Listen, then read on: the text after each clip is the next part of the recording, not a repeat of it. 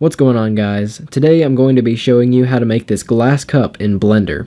I'm on version 2.76b, which is at this time the most up-to-date version, so make sure that you've updated before getting started.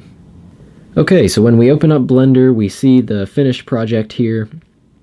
Not quite as impressive as the finished image, but this is what it looks like without all of the materials and lighting and everything on it.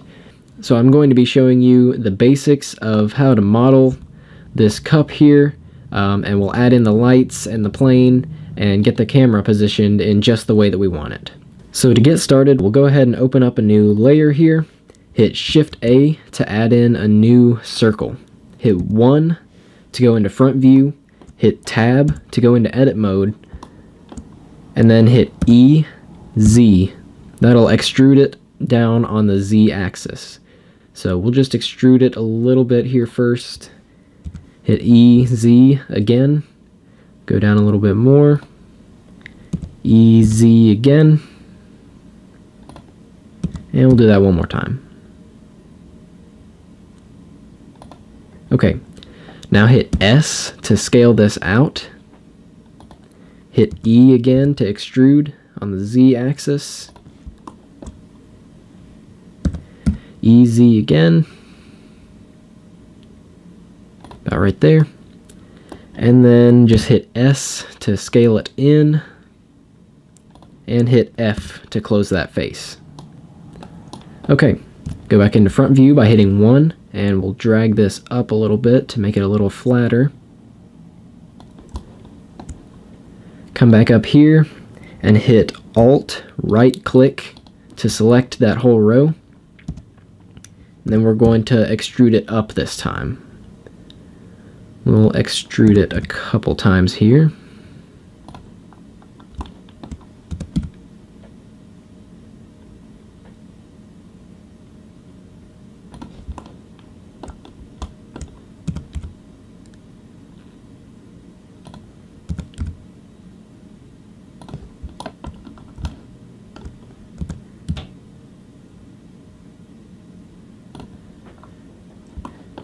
Okay, so let's select this row right here. So hit Alt, right click, and we'll just scale it in a little bit. Same thing here, except we're going to move this down. Scale that in a bit as well. And we'll move this one down a little bit too. And scale that in. Let's move these out just a little bit. Okay. Hit Alt to select this row, and then hit Shift to select that row as well. Oops, we don't want the vertical. Sometimes it selects the vertical. If it does that, just keep clicking around until you get the horizontal row. So we'll hit S to scale this in just a little bit. This row as well. And we'll move this row down. If you want to select a lot of points at once, then hit B, and then just left click and drag, and it'll select all of those. About right there, looks nice.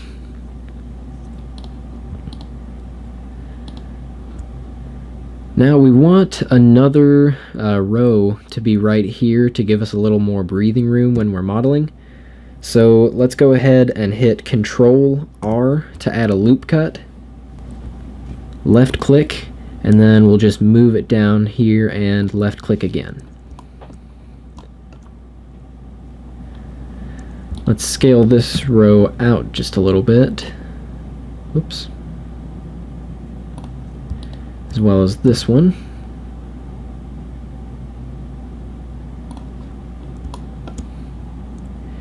And these as well.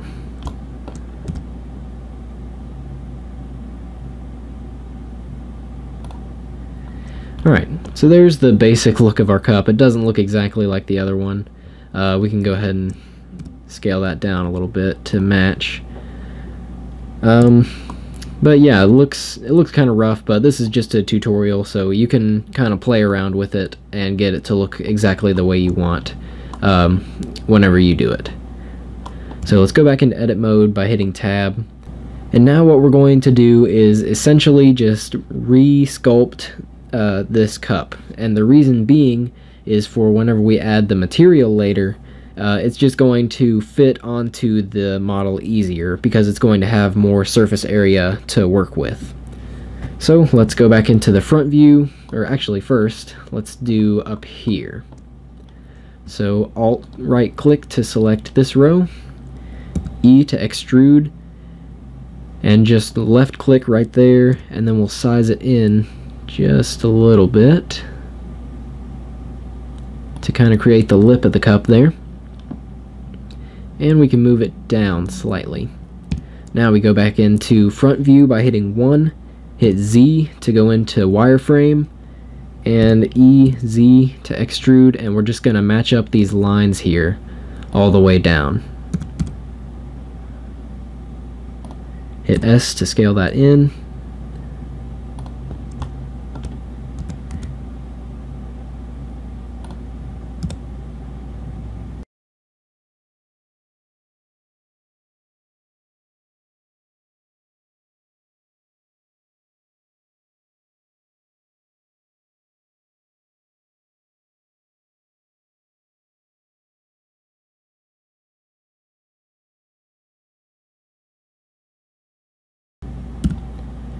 Okay, so now that we've sculpted the inside of the cup, we can start applying the materials. So let's go ahead and come over here and hit smooth shading. That looks a little bit better. Now we're going to come over to the materials tab. Give it a new material, and we'll just name this glass. And then come down to the surface panel right here and give it a glass BDSF shader.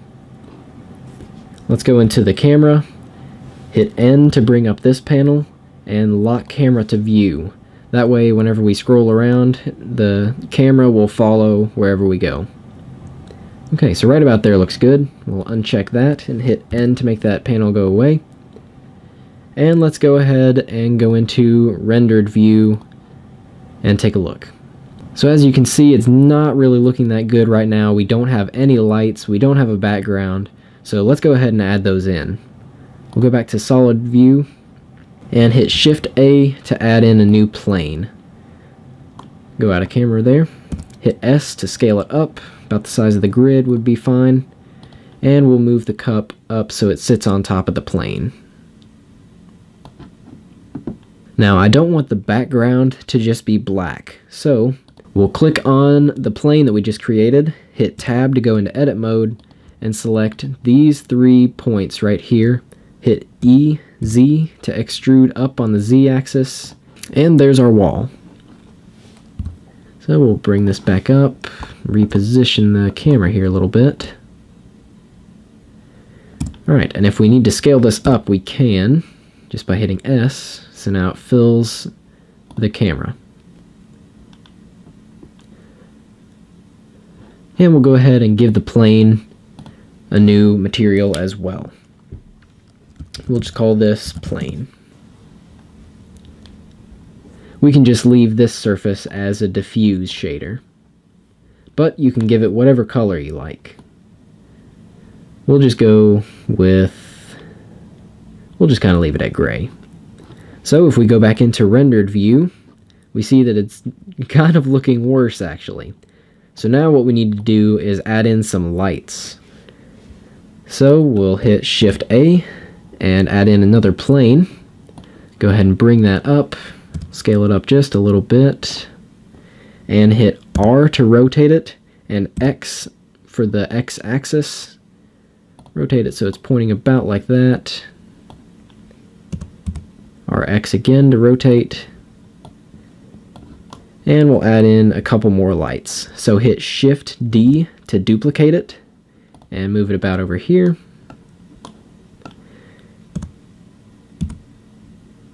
Make sure that they're all pointing at the cup here. RZ to rotate on the Z axis. And okay, hit 0 to go back into the camera view. And if we hit rendered, we notice that there are not any lights, and that we can also see all of these planes. So what we need to do is we'll select a plane here, give it a new material, come down to surface, and give it an emission shader. So that is where the light comes into play. In order to do this, we need to make sure that we are in cycles render. So if you haven't already changed it to that, make sure that you're not in Blender, not in game, make sure you're in cycles render. That's the only way that we're going to get these objects to emit light. So we'll go ahead and give these other planes the same material. Oop. We'll just go ahead and name this light. And then we'll click on this and just give it the same material. Oops, not glass. There we go. So now whenever we make a change to one of these lights, since they all have the same material, it will make the same changes to all of them. So if we change this to red, then it makes all the lights red. So if you want, oops, go ahead and undo that.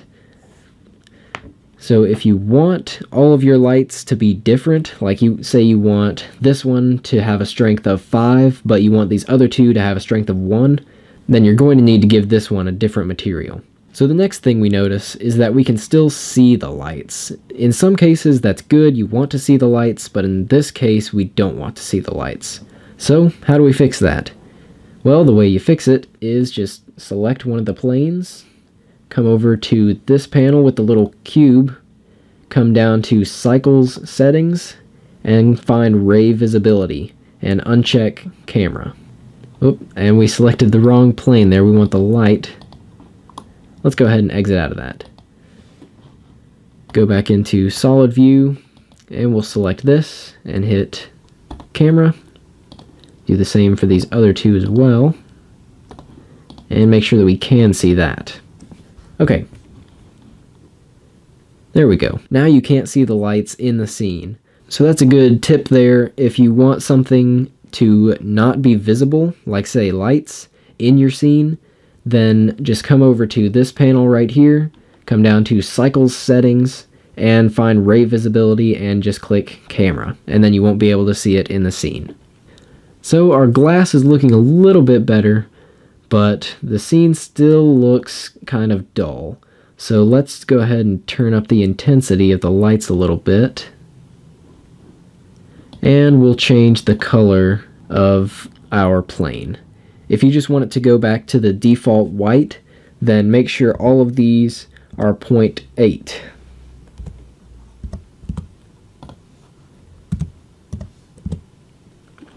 Okay, so our glass is looking a little lackluster, so let's select it, and we'll give it a slight blue tint, or green, whatever color we want. Alright, that looks a little better. This scene is pretty noisy. You have all these little grains here, all these little bits of noise. The way to get rid of that is to come back over to the render panel, come down to where it says sampling, and just change the preview to 0. That way, up here, you can see the path tracing samples. It will just keep counting up infinitely until you get a nice look. So in order to kind of find the right number of samples that you need, I would suggest just letting it kind of run up until it gets to, which it's going pretty slow right now, so we won't sit through all of them, but let it count up until it gets to a good number where you're not getting a lot of this noise. And then when you're ready to render it out, come over to where it says render, and then just change it to whatever number that is. Normally you're going to need a lot of samples in order for it to not look very, very noisy. So just be prepared to wait a little while on that. So that's pretty much the basics of how I created this glass. It still looks a little rough, like I said, but this is just a tutorial, so you can refine it and make it look better the way that you want to. We could add a couple more lights in here to kind of brighten it up. We can kind of tweak the IOR to give it a little bit of a different look. We can make it a little clearer. We can reposition the camera to make it look a little more 3D. That looks better. And one more thing before I forget to mention it is you can just see that it's rendering things inside the camera. So that saves time on the samples, which I forgot to turn it back to 10 here. We'll go ahead and do that so it's not just eating up a bunch of time. So if you want to do that, then come over to the render tab here. Go ahead and get rid of that panel by clicking N. Come over to the render tab, find dimensions, and click border. See, now it's rendering everything in the scene. So even if we go out of camera view, then it's rendering everything. So we just want it to render inside the camera so that it saves render time and helps it go faster. Now let's talk about rendering real quick. If you want to render it out as just a still image, no animation, if you don't want to sit and wait for hours waiting for just a couple seconds, then you can come down here to the start and end frames and just have it start and end at 1. So it will only render just one frame and not the normal 250 that it starts out as. And normally while we're working, we can just turn the resolution down to about 50%, which also saves on the preview render time. But before you render it out completely, make sure it's turned up to 100%. And the resolution, I normally just set it at 1920 by 1080. And my best advice for rendering is to not render it out as a movie format, because you'll be tempted to probably, if you're creating a video of the animation, you'll think, oh, we can save it as H.264. That'll be good, or save it as AVI, and then it'll just be a movie when it's done. Well, yes, but if your computer crashes or if Blender crashes, which sometimes happens, especially during long renders, then you're going to lose all of your progress and you're going to have to start all over. You won't lose the whole project, you'll just have to start the render over. So my advice, what I've learned from watching other tutorials and just from doing this myself, is to render it as an image format. Normally either JPEG or PNG. PNG I've found gets a little bit better quality. Sometimes you can't tell the difference, but I just like to use PNG. So when you're ready to save it, come up here to File and click Save As, which I've already done, and then come over here to the Output and click on the little folder, and then just select where you want to save it. So I'll save it here, and then you can name it right here, and then just hit Enter, hit Accept. And now that you've got everything set, you've got your location, you've got all the settings correct, you come up here to Render Animation and just click that, and then let it render. So like I said, that image was very, very grainy, very noisy. Be sure that you have your render samples turned up to probably a pretty high number. Just let it go, like I said, hit 0 on here and let it go count up until you find something that looks decent, and then change your render samples to that number, and then you can render it. So that's about it, guys. Pretty basic, nothing super fancy. I hope that you found this tutorial helpful. If you did, then leave a like. If I missed anything or accidentally skipped over something or just something was unclear, then please leave a comment down below and I will try to clear that up for you. So thank you guys for watching. Be sure to subscribe for more videos, and I will see you in the next one.